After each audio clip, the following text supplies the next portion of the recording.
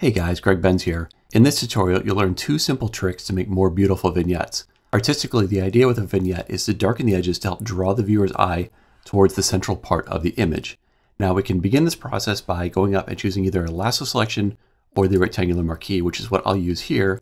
And I'm just going to draw a selection to help identify the areas that should be vignetted. So things outside of this are going to be targeted to be darkened. I'll show you later in the video how to do this with just using Photoshop, but the way that I do it is with Lumenzia. Just click on Vignette, you automatically get a darkening layer with a feathered mask at a low opacity, and you can just increase the opacity to dial in the amount of vignetting that you want. So you can see we've gone from before to after and already improved this image quite a bit. However, notice details like these trees up above, how they're starting to get a little bit muddy and lose detail because we're darkening the highlights just as much as the midtones and shadows.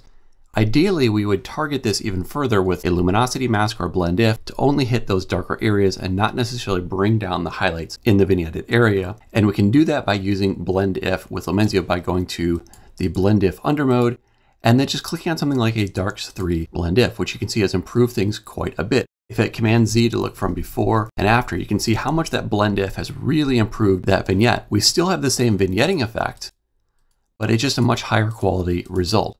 So that's the first trick, is using a blend if to better target what you're adjusting in the image. The second trick is that if darkening the edges is good, why not also lighten the interior, which we'll do by drawing a secondary vignette. In this case, we're going to just put a rectangular marquee around the middle here. This time, hold down Alt while clicking on Vignette. And when we do that, we're telling Lumenzia to brighten the interior. So in this case, we have a lighter interior vignette, which has enhanced the image, but just like before, we've lost some detail in the shadows. So ideally, we would target just the midtones and highlights to be lightened. And we can do that by clicking on something like a Lights 2 blend if, and then we can see from before to after how much that has given us better targeting in the road, but it has darkened the results. So I'm going to increase the opacity to offset the blend if, and now we have a much better result. If we look from before to after, using those two simple tricks, lightening the interior and using blend if to help target highlights and shadows, we get a much better looking result. At this point, the image is done and looks great, but if you don't have Lumenzia, let me quickly show you how you would do a similar workflow without Lumenzia. Let's hide these layers, and we'll start again by creating a rectangular marquee around the area that we want to vignette. Now, Lumenzia handled the inversion for us before, but we need to tell Photoshop we're working in the outside. So you need to go up to Select, Inverse, so we now have selected the exterior of the image, and then we can go create a new adjustment layer. Good options include brightness, contrast, levels, and curves. I use curves with Lumenzia because you can get a little bit higher quality result, but brightness contrast is the most intuitive. So let's use that and then just simply bring down the brightness adjustment. You see we're darkening the edges here, but of course we have a very harsh transition because the selection was not feathered and we have a harsh mask. If we click on the mask, our properties now show density and feather. Bring up the feather slider until you get a nice transition, usually between about 1 and 500 pixels, creates a nice smooth transition from one area of the mask to the other. We now need to add our blend if as we've done before.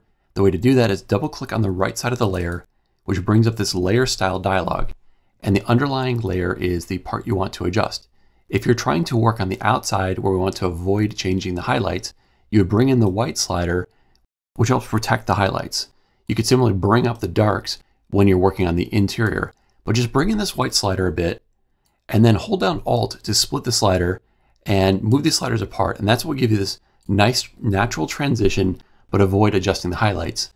And we can see from before to after, we have similarly done a really nice job with blend if to help protect those highlights and still get a high quality vignette. Hope you enjoyed that, guys. Be sure to click subscribe and ring the bell. And to learn more about Lumenzia, please head to gregbenzphotography.com/Lumenzia.